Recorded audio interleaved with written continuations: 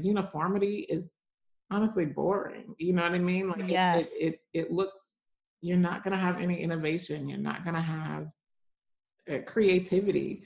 I can, I mean, there's just so many things in the disability community that we come up with that are just cool because we, are used to adapting the spaces. And it's the same way even for all minority groups, because our perspectives, lend to the conversation and make things better. And then you're also creating a space for the next person. Many people want to navigate life with peace and joy, but struggle to connect to their intuition. They find themselves overwhelmed, burned out, and frustrated. My name is Francesca Phillips, and I'm obsessed with spirituality and psychology and how the two can intersect to help you live a successful and intuitive life. I believe each of us can accomplish amazing things through balance and healthy habits instead of burnout. Consider this your go-to resource for where spiritual wellness and mindful productivity meets practical wisdom.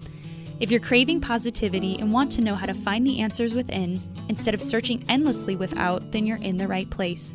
Get ready to feel supported and inspired. This is the Good Space Podcast. You're listening to the Good Space Podcast, episode number 16. Before we dive in, I want to give my warm appreciation to our reviewer of the week, Altamira Blog. And they say, finding the Good Space blog gave me the gift of establishing a morning routine. This really is a good space that can inspire habits to help improve your day. So many good episodes. Thank you so much, Altamira Blog, for sharing your kind words. I'm happy a morning routine changed your life like it did mine, and I'm grateful for you. If you're listening now and want your own morning routine, make sure to download my free guide linked in the show notes. If you want to be highlighted in an upcoming episode and help further the mission of the Good Space, make sure to subscribe and give us a review on Apple Podcasts, so I can then highlight your review in an upcoming episode. It only takes a minute. You can pause the episode and come right back. Make sure to screenshot this episode on your phone and tag us on your Instagram story at @FindYourGoodSpace, #TheGoodSpace, to let me know that you're joining in today, as you know that I love to share those screenshots on our stories too. All right, let's begin. Andraea Lavant is founder and president of Lavant Consulting, Inc., LCI, a social impact communications firm that offers cutting-edge corporate development and content marketing for brands and nonprofits. LCI's specialty is helping brands speak disability with confidence. As a communications consultant and inclusion specialist, Andraea has over a decade of experience working with programs that support youth and adults with disabilities and other underserved populations.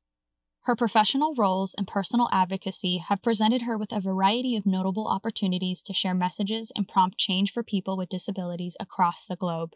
She currently serves as the impact producer for Netflix feature-length documentary Crip Camp, where she is charged with leading the campaign's efforts to promote understanding of disability as a social justice issue and build across lines of difference. Andraea is a strong advocate for exploring disability from an intersectional lens and offers a unique perspective on the initiatives that she supports. Today's conversation is going to be an interesting and exciting one. Before we jump in, I want to call a spade and set the foundation for the conversation.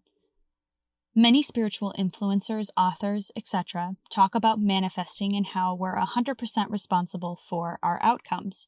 And that principle is true. We are 100% responsible. But I also want to call out the fact that the world operates on the premise of power being external, which if you listen to episode 7, you know what I'm talking about. But to give a refresher, that means not everyone is given an equal opportunity to have the best outcome for their life. That there's a system humans live within that don't give the same resources or attention to everyone equally. To deny that fact would be toxic and counterproductive to the true expansiveness of spirituality. We are all one. Dr. Wayne Dyer addresses this in his book, Happiness is the Way. He says there are different atrocities in the world that can cause anger in each of us, and rightfully so. Then he says to use that anger to inspire aligned action. We have a duty to respond to displays of external power that work to disempower others. At the same time that we work to grow and expand ourselves individually, it's important to recognize how things are happening in the world around us. The world doesn't operate fully yet on sound spiritual principles, so we need to not turn a blind eye, which is why I'm so excited to chat with Andraea Lavant about her work in diversity, inclusion, and intersectionality. Welcome, Andraea, and thank you so much for being on the show today. Oh, I'm so excited to be here. I'm so glad you're here. I know that we actually worked together, just loved your spirit and the way that you think about things. And I know we connected a lot on like the spiritual level and just that idea of serving and helping people. And so I'm really grateful to know you and to now get to share you with my audience. So thank you. Yay. Thanks so much. Thrilled. Yay. Very fun. Okay. I know it will. So before we jump in, would you mind telling us what does your spiritual practice look like? That's great. I identify as a Christian, or more recently, really like to say a follower of Jesus. I feel like there's a lot of unfortunate, just portrayal of Christianity right now. And so it's following the principles that Jesus, when he walked the earth, is really my goal. And so my spiritual practice really looks like, studying, praying, continual conversation. Like I've really tried to lean into what it looks like to be praying without ceasing. Like, what does it mean to just be in continual conversation and asking? And I think even still, to really focus on the power of words, and like knowing that words, God created the world with words. The Bible talks about like the power of life and death being in our tongue. And so I've also more recently just been like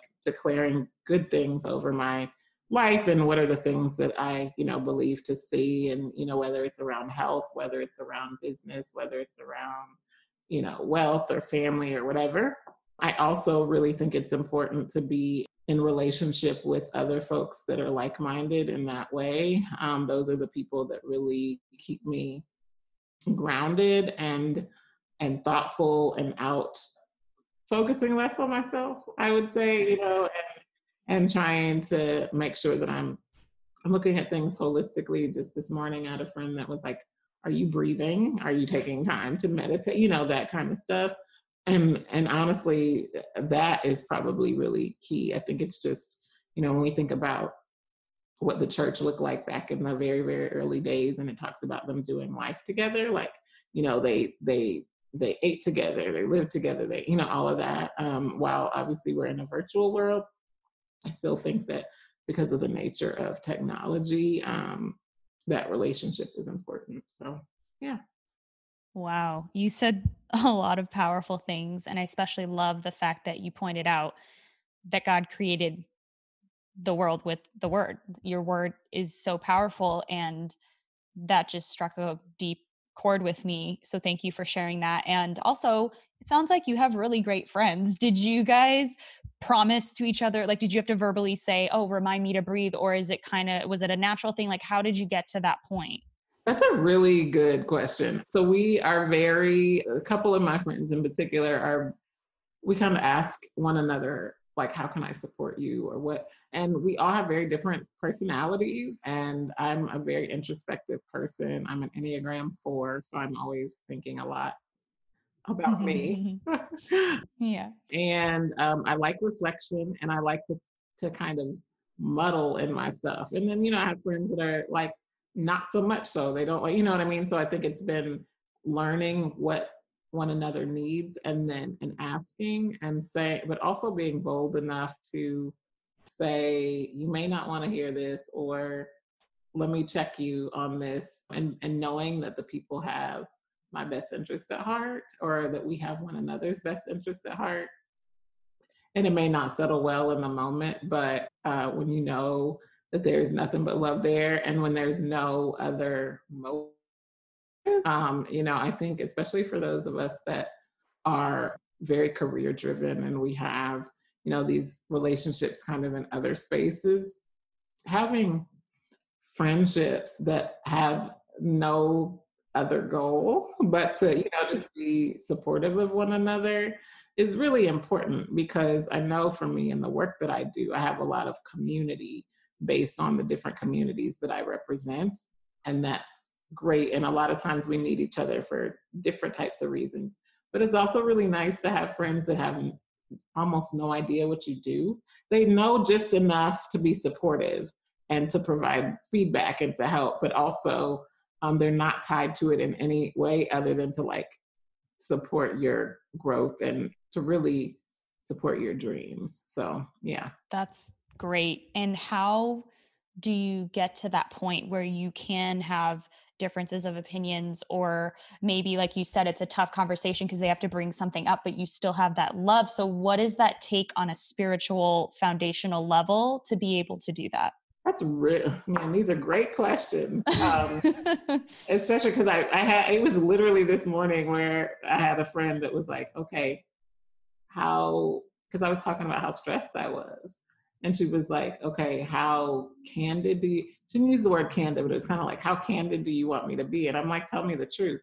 And I think for me personally, it has taken my trust in God and like knowing that he speaks through people and believing that if his spirit is in all of us, and sometimes depending on where I'm at, and I believe that he speaks through the word and he speaks, very much through other people. And so like the word is in like the Bible, we open it up and he can speak, to us. And then he also uses other people. And so because of past experiences where, feeling rejection and a lot of those things that we experience in life, it has taken a level of trust first in him and, knowing that he has placed people in my life with purpose, going, okay, this may be uncomfortable right now. This may, hit you wrong. And I may not respond in the best way in the moment.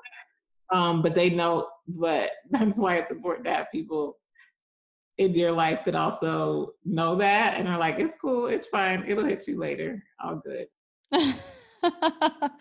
Oh, that's wonderful. I definitely have a few friends like that too, where maybe I didn't respond in the best way possible, but they love me enough and know me enough. But I think the key part is, well, first of all, you have a lot of humility to be able to be open like that, to admit, okay, maybe I don't see everything, maybe I don't know everything. So I'm going to be open to what they're saying, but also there's that foundation of trust. Like you said, you trust that they're in your life for a reason. You trust that God can speak to you through other people, which I've experienced so many times as well. And I just love that openness and that spirit of humility that you have. So tell us a little bit about your work and what you do and what brought you to the work that you're doing today. Like, what was your journey getting to where you are?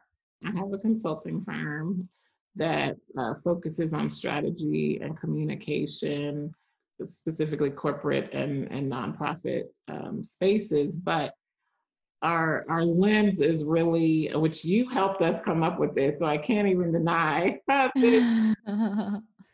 But our slogan is, really helping people speak disability with confidence. So I have a physical disability. I'm a wheelchair user, have been in most of my life, was diagnosed when I was 2 years old. And so, would you mind sharing what you were diagnosed with? Or yeah, so it's called spinal muscular atrophy, and it looks different on different people. But for me, I'm a wheelchair user. And so formal educational background is in public relations. And, but I worked for years in a nonprofit space around youth development and specifically supporting young people with disabilities. And what I found along the way was that a lot of people are fearful of talking about disability. They don't know what to say. They don't know how to say it. They don't know how to engage people with disabilities. It's entirely too different still, even though people with disabilities represent the largest minority group in the world and 1 in 4 people have, disabilities, that it's still so taboo. And specifically when we look at kind of all facets of life, minority group, where for most of us, I grew up in a Black family, so you have that identity. Those of us that, you see women's rights, you see all of these things, but for disability, it's often hard to find one's people. And so, and that means, how does that translate into the employment space? How does that translate into recreation? How does it translate into churches and other, spiritual bodies and places? And so I just really felt it was important to kind of bridge my gifts, which are around communication and writing and helping people develop, strategies and bring that together with my lived experience as a disabled Black woman. And so that's what I do, is help companies with their content development, with their overall strategies around how to employ people with disabilities, how to market to people with disabilities, how to reach them in general, how to ensure they're part of the conversation so that ultimately, the world is better. That's great. And I'm really glad that you brought up the fact that a lot of times people just don't know how to engage differences or to include differences or to broaden the scope in their life and in the world and work and all those things. And so I want to talk about why diversity is viewed in such a narrow lens, and what do people typically miss? Because we've talked about in previous conversations that God creates differences for a reason. And I believe that we're all here to learn and grow spiritually, and differences create opportunities to learn for the people who are experiencing the differences, for the people who interact with people that have certain differences. And I believe they're there to help us each overcome and change perceptions on a spiritual level. So again, I want to know why diversity is viewed in such a narrow lens, and what is it that people typically miss? Yeah, so I think people know what they know, and they focus on what they see.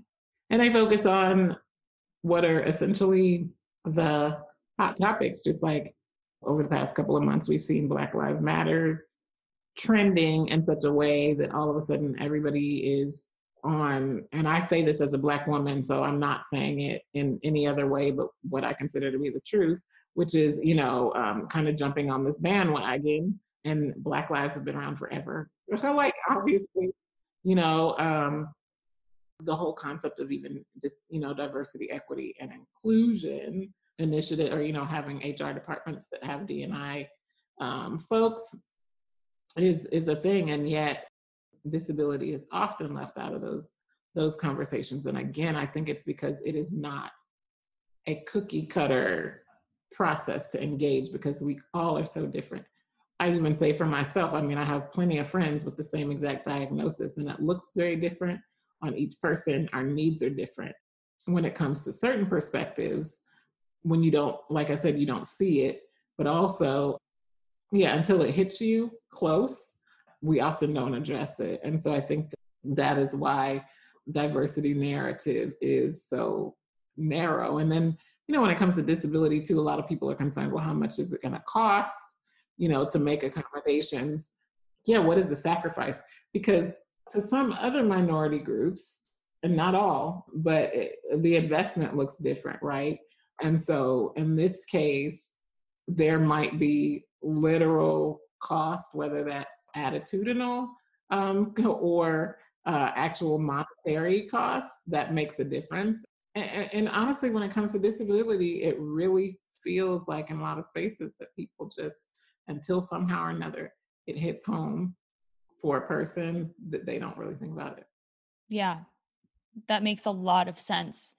And so I like how you said that sometimes it just doesn't hit home for them until it does, or if they have an experience or like a reason to, even though I feel like you don't need a reason to care about everyone and try to include everyone. And I know, yeah, it's a very interesting topic, but why would you say, if someone were to ask you, why is it important to be aware and open to the differing needs of others? Like, what is not the benefit, but like, just why?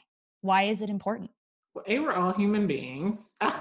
Yes. And we all were, depending on where your belief system lies, we're created in the image of the creator. Like, there's that. I think also that different perspectives really make us better, because if you think about the people that you've gotten to know that are different from you, how that has expanded every aspect of who you are, and not only for you but for other people. The experience of accepting people, creating space for people, bringing different, so not only bringing different voices to the table, but also having them as decision makers and even maybe being quiet sometimes. Like uniformity is honestly boring. You know what I mean? Like Yes. it looks, you're not going to have any innovation. You're not going to have, yeah, just creativity.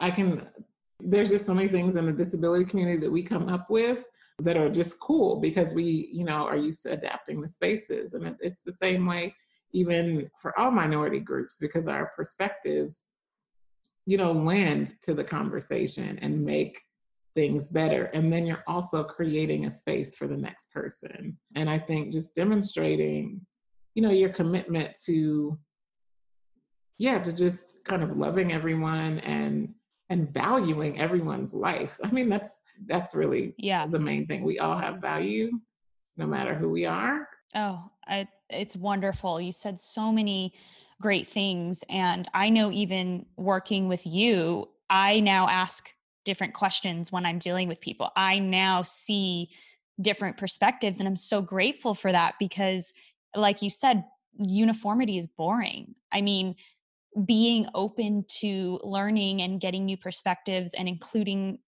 everyone is a gift, and it really is a benefit to us all. And I know that there have been times where I feel mentally stuck and I felt like I don't know what to do. I don't know how to dream bigger. But then I watch a show and it sparks something in me. Or I have a conversation with you or someone and you like make me think bigger. And it's like I wouldn't have thought that way had I not had that conversation or watched that show. So it's almost like allowing the space for new experiences, new voices. And yes, just all of it. Yes, I love that. And on episode 7, I talked about the idea of authentic power and how external power is just the physical senses. Like you basically, you only see the world through those senses, and it's hard for you to go beyond that. And power externally is seen as something that you fight for or you steal or you borrow. It's a very finite thing. Whereas authentic power is when you are open and you're spacious and you know that it comes from within. And I feel like the more that we as spiritual beings having a physical experience, the more that we operate from authentic power, I think we will find that space expanding within us to make sure that everyone is included and seen and heard. So, how can we have a better awareness of being inclusive and helping others have a better space in their life? Because I really believe being spiritual isn't about just self-focus. It's about growing the self so that we can pour goodness into the collective. So, how can we have that better awareness? I think it's looking at who is already at your table and inviting more people, inviting the people that look different, that now we have so much at our fingertips in terms of even, it doesn't necessarily even mean physically inviting them, but actually following and being quiet and listening, saying, I want to hear like who else am I not creating space for in my life? Again, not necessarily that it's I'm talking to you directly, but that you're following on your social media channels, that you're listening to their podcasts, and that you're, for those of us that have privilege and influence, when you go into a space and you realize everybody here looks like me or, has the same experience or whatever, that you call it out and that you aim to get to know the right people. I can't tell you, gosh, my every single day, not a day goes by where I don't get can you recommend, certain people for this particular thing? Can you recommend a group of disabled people? Right now it's specifically, can you recommend a group of disabled people of color? And while I'm happy to do that, I'm looking forward to the day when my able-bodied or non-disabled allies can have those resources, you know what I'm saying, and know those people without having to come to the people. And it's the same with Blackness and where they're like, okay, I need to highlight somebody Black on my profile. Can you tell me somebody Black? That's really unfortunate if you don't have a relationship, you know what I'm saying, with somebody that can speak to any specific experience. And then, yeah, having conversations, moving beyond tokenism, so that they're just there. They have actual decision making power and voice in spaces. And that's how it's going to grow and that's how it's going to get better. And I think from a disability lens, what's really important is that you're not seeing it from a place of pity. But you are, if you're going back to what you talked about, power, there is seriously, I mean, we were people, no matter the experience, to be seen as sad or less than or in any way, shape, or form, like we're not the same. That's not doing us any favors at all. And so it really is saying, I value you and I want to hear from you and I want to create space for you. Yeah, absolutely. So as far as allowing more diverse voices in your life, do you just suggest going on Instagram and just exploring and being curious and seeing who resonates with you? Because I'm just thinking too, like I know over the past couple months, I've found a lot more diverse voices, and it was through like an Instagram post or like different things. So like, is that probably the best way to do it? Just to like explore and be curious about what voices would connect with you, or? Yeah, I think so because I mean, even within the disability space, I don't connect with every person with a disability. You know what I mean? Because at the end of the day, like it does generally boil down to values look different for different people, obviously. And so I think that it is, yes, but it's also expanding. And so, I mean, right now, especially given our current world, I think that that's a great way to start. I think it's following certain hashtags that you maybe, have not thought about. So the following in the past for us, it's like disability pride, it's Black disabled and proud, it's Black disabled lives matter, in addition to Black lives matter, it's, disability justice. So I think that's a great way to begin. And then slide in some people's DMs and say, hey, I mean, we're like one of the products I'm working on, we're doing a virtual series. And somebody reached out to me today, just said, I've been watching on Sundays. And I was like, whoa, really? Thank you so much. Because I know they're a non-disabled person. And they were like, yeah, I need to know how to be a better ally. And so that's what I'm saying. Like there are opportunities to go into space. Just because it has a specific label on the event, it doesn't always mean that it's just for those people. So if it says disability in it and you want to know more, sign up for it. If it says, unless they specifically say this group is for disabled people, because obviously there are moments when we all need our own individual spaces. But I think even from there's so many organizations that even from a Blackness perspective, NAACP since the beginning of time has had white allies in it. Urban League, same way.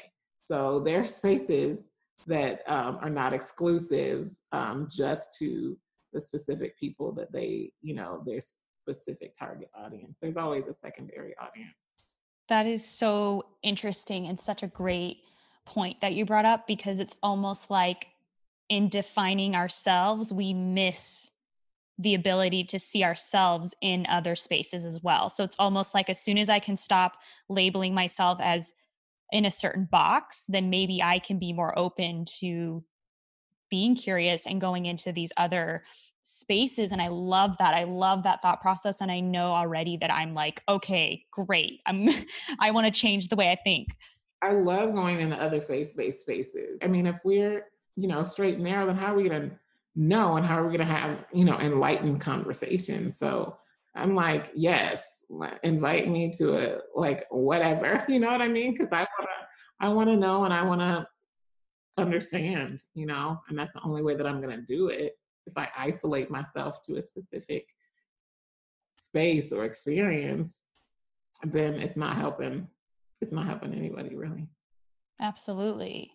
And I know that when we first started working together, I've asked questions like this. And I'm sure with all of your clients, you've had people always ask, what's okay to say to someone who's disabled? Or like, Because the thing is, sometimes you don't know if acknowledging that you have a disability or diversity is the right thing to do. So it's kind of like, ooh, I'm uncomfortable, so I just don't acknowledge it. Or like, what do you say? Like, how do you approach it correctly? Yeah. Well, I think number one, you ask. I think everybody is different. And I think that there are kind of generalizations that I can make for, a lot of us. I would say that for me, for example, you could use colloquialisms and not offend me at all. So if you want to say you want to take a walk, I'm not going to be like, I can't walk. You know what I mean? Like, of course, yeah, let's go for a walk. I have, but I do have perhaps other people that might feel differently, but I think it's it's asking specifically when it comes to helping people. So, I have, friends with different physical disabilities where they, for example, say somebody falls, a lot of people will want to come to the rescue and like, oh my goodness, let me help. And it ends up making it worse because there's a specific way that they might need to get up. And so we jump into this help mode, whether it's let me get the door for you. And it's like, I want to open it for myself. Like we all have, we have bodily, like it's autonomy, like giving me the space to be who I want to, be and all of that. And so it's a simple ask, can I help you? Do you need would you like for me to open the door for you? Would you like for me to, help you get it, whatever it might be? Again, because we're all human beings, and you wouldn't do that in most other spaces. So I think it's a lot of times people think that they have to speak up or over, and I think that if anything, it's passing the mic. So even if I go into a store and a clerk says, oh, is there anything that she's looking for or anything? And my friend needs to say, you can ask her, you know what I'm saying? Like it's in the same way, it's that allow us space to even ask or and that to speak for ourselves. That's what I would say for sure.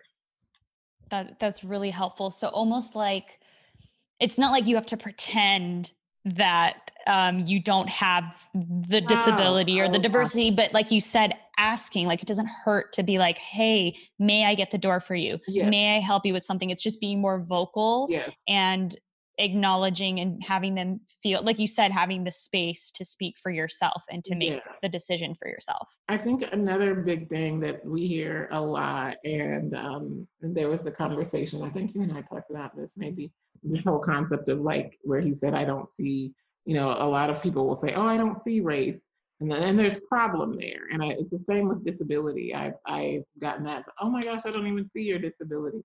And I think at one time, I appreciated that because, I didn't want people to necessarily look and see disability. But what I have learned as I've aged is that I need you to see the disability because I need you to acknowledge that my experience is not the same as yours. And so, in the same way as a Black woman, my experience is not going to be the same. And if you don't acknowledge that, if you don't see that, and some of us don't have visible disabilities, so I'm not saying it in that way, but what I'm really saying is be considerate of my experience, whatever I choose to disclose. So if I don't bring it up in terms of, for example, if I have a mental health need and I haven't said anything about it, you know what I mean? Then obviously you're not, you may not know, or, it's not your place to necessarily.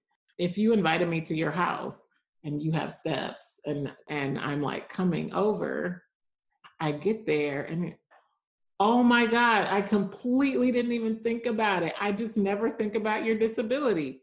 Yeah, that's a problem. Like I wish, Yeah. you know what I mean? Like, please think about my disability because now I can't access the space. And of course, where I'm at in life now is I tend to ask if somebody asks me to come over. And thankfully, most people in my life now will ask, hey, what do you need? But the flip side of that is that don't make an assumption that we don't have a solution for a problem or an issue such that you don't invite us to the space. So for example, I also have not been invited to things because people make an assumption that it's an event at somebody's house and they automatically go, oh, I want to have a game night. My place isn't accessible.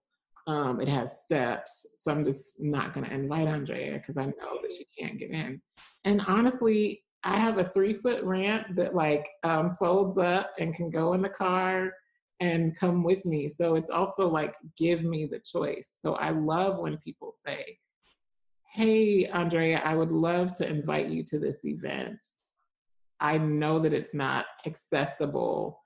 Please try to find an accessible place. Please try. But hey, I want to, host this thing at my house, and it has a step. Do you have any recommendations? Anything that we can do? And then I can make the choice. Yeah, actually, I have this ramp. Would love to come over. At least it doesn't look like exclusionary, because there have been so many things where I turn on Facebook or Instagram and it's like my whole group of friends or like a bunch of people that I know were it not for my disability, I would have been invited to that space. Oh, man.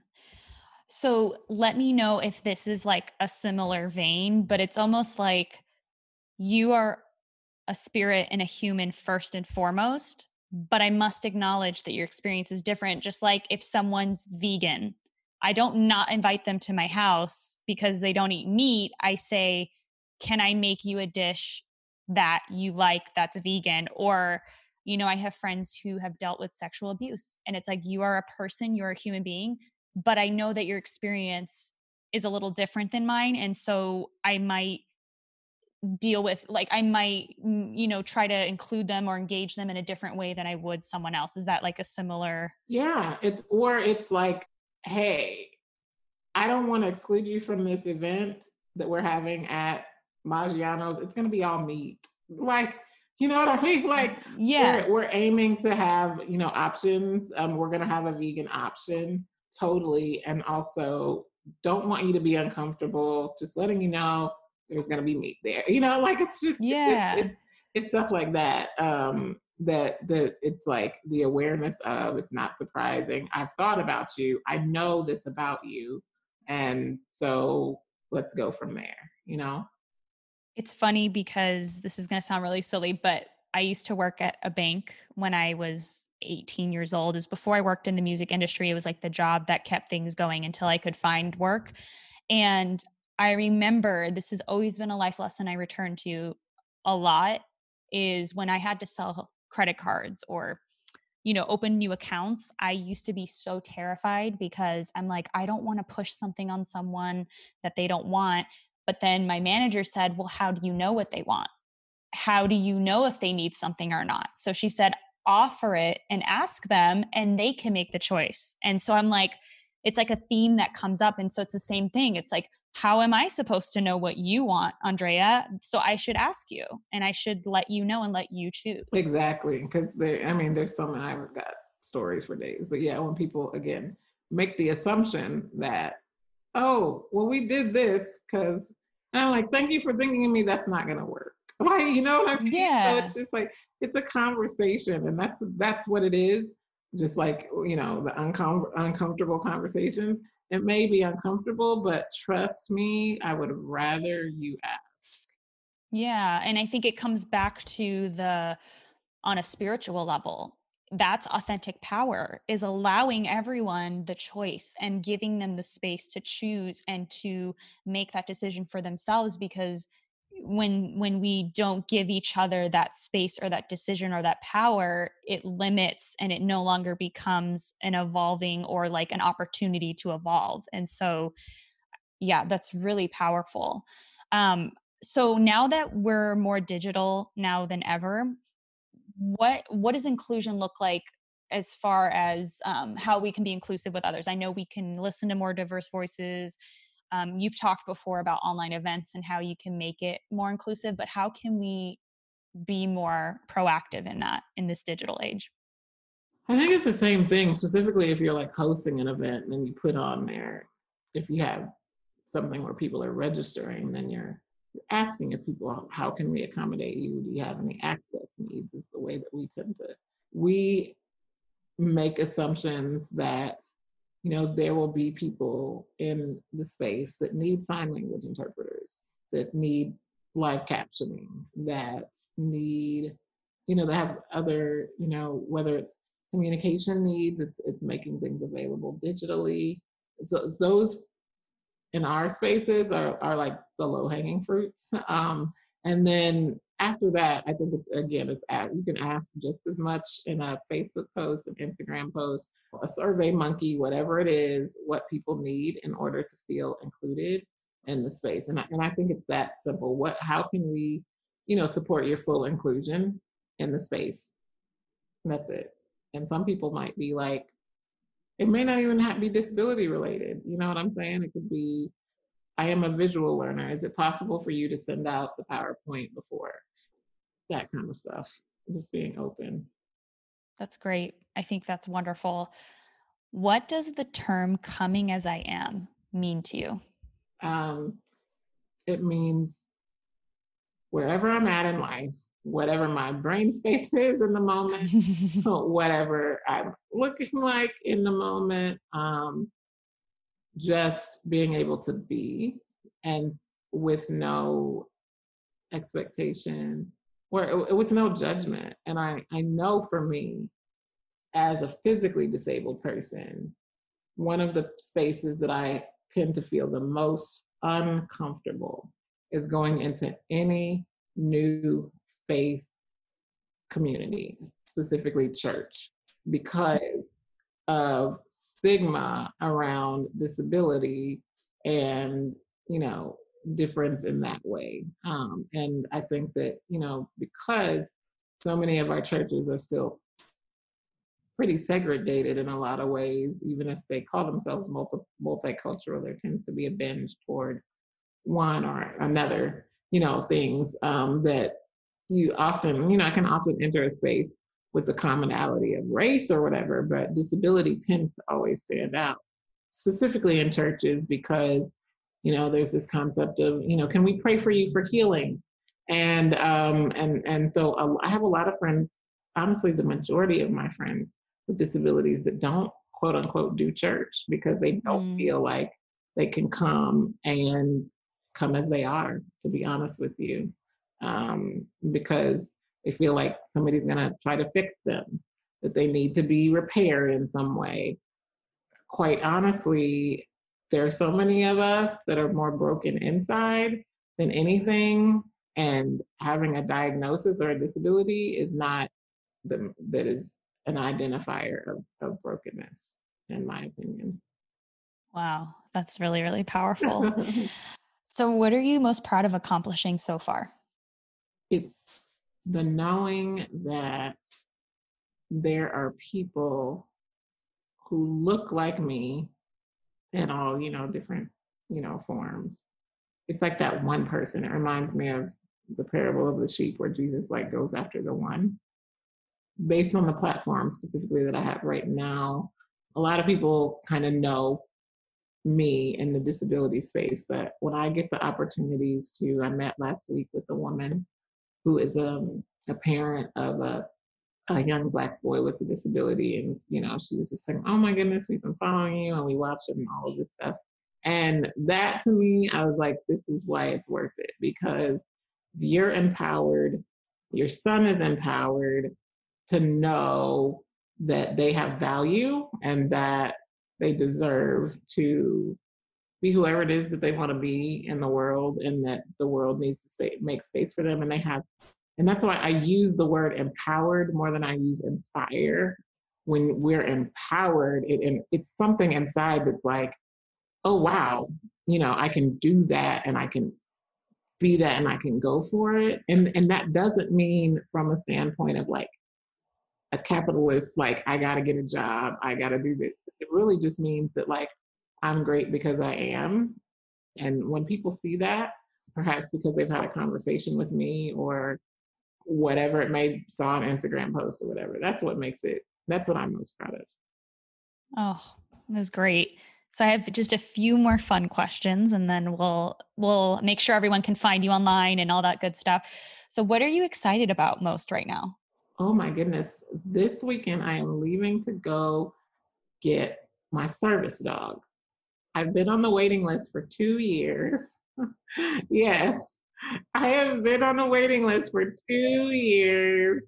And they sent an email a couple months ago, and it's COVID and all of the things.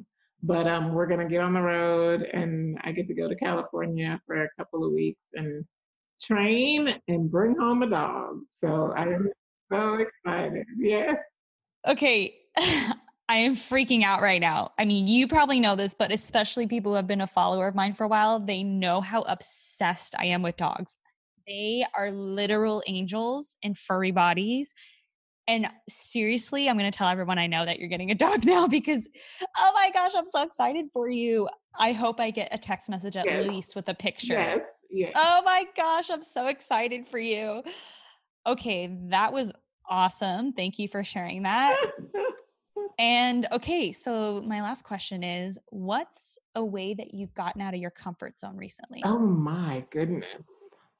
I feel like I'm living outside of my comfort zone right now. Work has really taken off in a way that I can appreciate. And yet I am a professed introvert, if anything, an ambivert. So I don't mind being around people. I just conversations like all day long.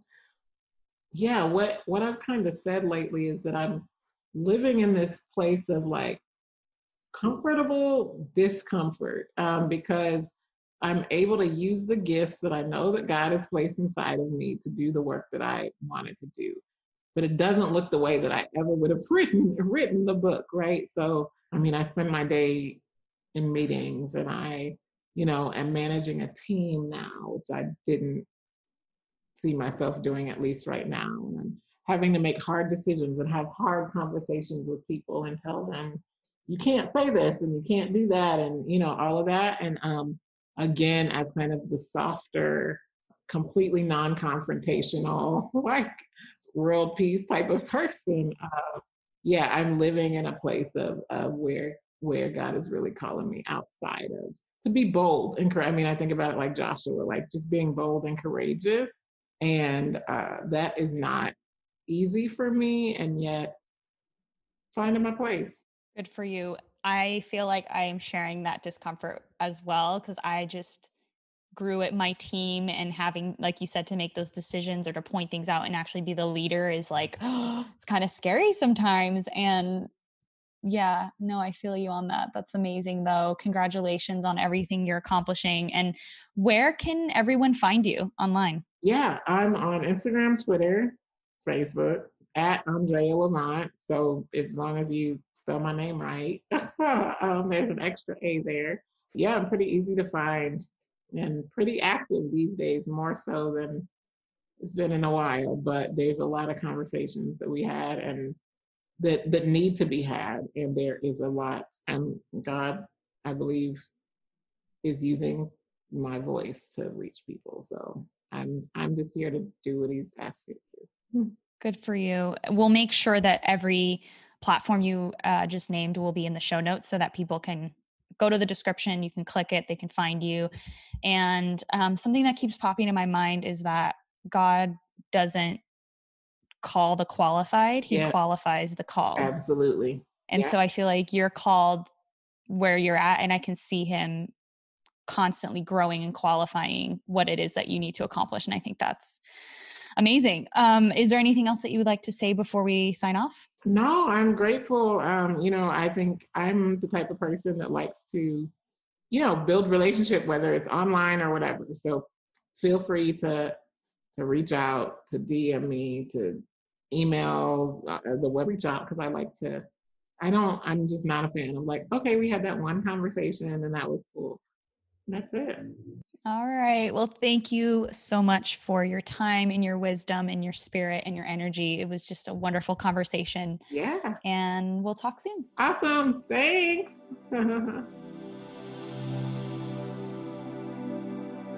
Now it's time for an affirmation. I am open and accepting of my truest self, and therefore am inclusive of every soul I meet. I embrace them with love and openness.